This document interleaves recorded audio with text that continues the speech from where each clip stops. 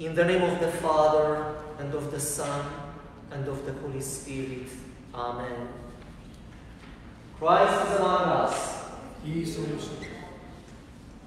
Throughout the history of Christianity, most of the time, Christians either ascend the Theotokos too much into heaven, and they honor her sometimes to a fault, and other times, other Christians disagreed with these ones because they honored her too much, and they decided that she was just a regular human being and she doesn't deserve any honor.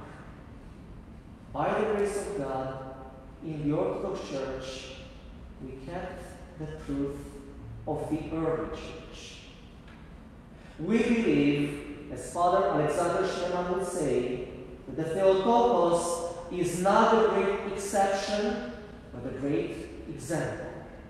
And the disciple of Father Alexander Schmemann, Father Theotokos, would say that everything that she is, we are called to become.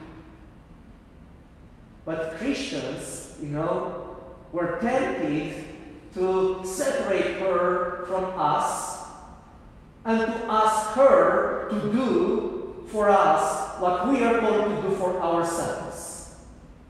It is a lot easier to worship the Theotokos instead of becoming like her. It is a lot easier to place all the weight on her, do for us what we need, what we want.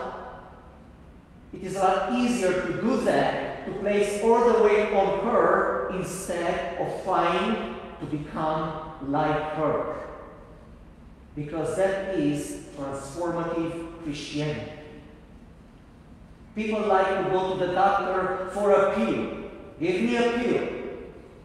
Don't give me a treatment. No diet, no treatment, just a pill to fix my problem.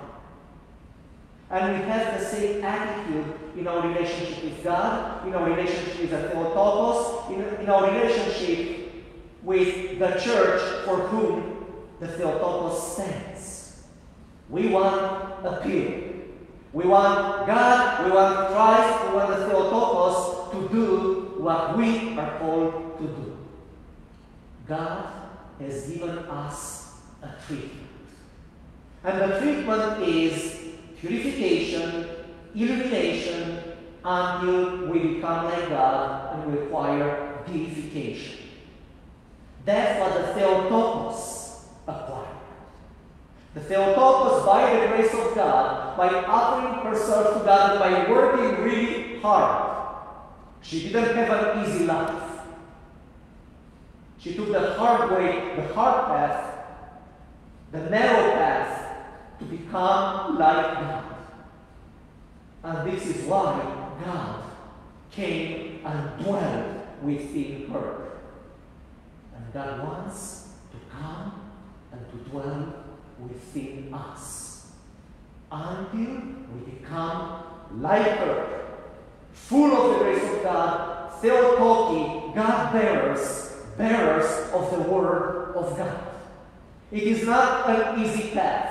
It is not a pill, it is a treatment, it is a lifelong treatment. This is the Theotokos that the Orthodox Church gives to us. Unfortunately, not many people like this kind of Theotokos.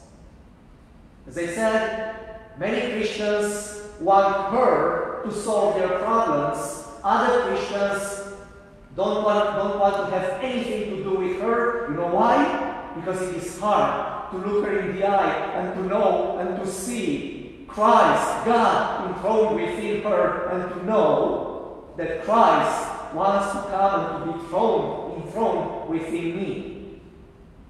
It's not easy to look at my icon, at my image. It burns, it bothers.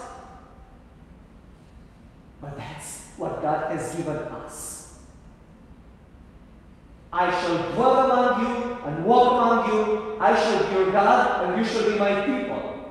This is what God wanted from the beginning what he spoke to us through the prophets, and this is what he speaks to us through the Theotokos. I want to dwell within you. Nothing else. Nothing more, nothing less.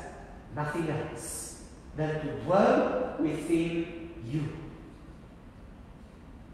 Let us keep this in mind, that this is the Theotokos that God gives to us. This is the Theotokos that the Orthodox Church gives to us. This is the Theotokos that God wants us to become. During this Dormition Lent, by the grace of God, we are going to meditate on the revelation of God about the Theotokos. We're going to meditate on the examples that God has given us in the Old Testament to prefigure, to reveal the Theotokos when she will come in person. We will see from Eve how God revealed to us the Theotokos and her coming into the world and how we are to become like her. Amen. Glory to the Father, and to the Son, and to the Holy Spirit.